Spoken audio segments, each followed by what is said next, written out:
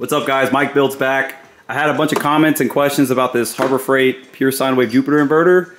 People want to know the standby idle consumption, and then one guy wants to know if it has a floating or bonded neutral or whatever. So in this video we're going to take this, I'm going to make a very simple harness to connect it to our battery bank, and then we're going to check the idle draw of the machine or of the inverter. And as you see right now, I'm charging my laptop right now on the 3000 watt Sun Gold inverter, but you can see the battery bank's at 74%. We're pulling 77 watts. So the Sun Gold power, this inverter pulls about 40 watts, no load, which is pretty good. I thought it was going to be like closer to 100. I believe this one's about 10. So like I said, I'll make a quick little harness. We're going to hook it up. We're going to do some voltage checks, and we're going to see what the results are.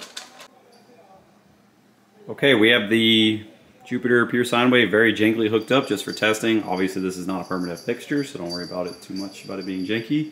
So the inverter's off. We're pulling 69 watts. I'm going to go ahead and shut off the big inverter, our Sun Gold inverter. Okay, so yeah, we're at 0 watts, so this thing's completely off. So now we're going to go ahead and kick on the Harbor Freight inverter. And we're pulling 8 watts, so that's at idle. So this is no load hooked up.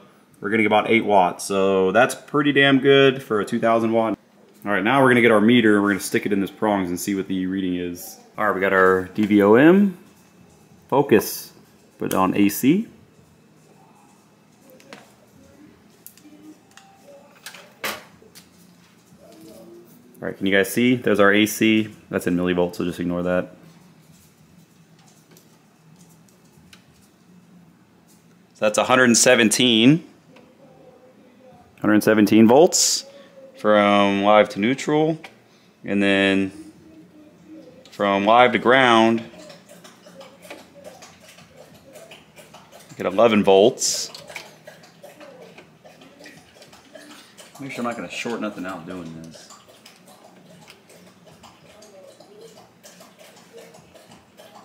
$117. Okay, so I assume the smaller hole's hot. To ground we get 117. And then from neutral to ground we got like, what was it?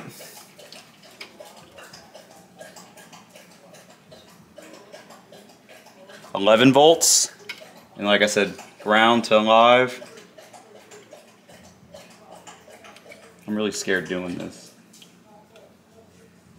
117, so make what you want with that data. I'm not quite sure what it means. I'm not like, come on, focus. I'm not an expert when it comes to this kind of stuff. So there's the measurements. Let me know what you guys think. Thank you for watching. Alright, I figure since we're here, we're going to go ahead and check the Sun Gold inverter. Oop, a little too much. So, got our probes, set to AC. Alright, so 122. 8.3, also a low voltage. And 113, so same thing. I'm not sure what that means. I don't know if it's a floating neutral or bonded neutral or whatever they call it, but like I said, kind of make what you want with those numbers. If you know what it means, let me know, because I had a guy asking me questions and I wasn't quite sure. But that's going to be it. Thank you guys for watching.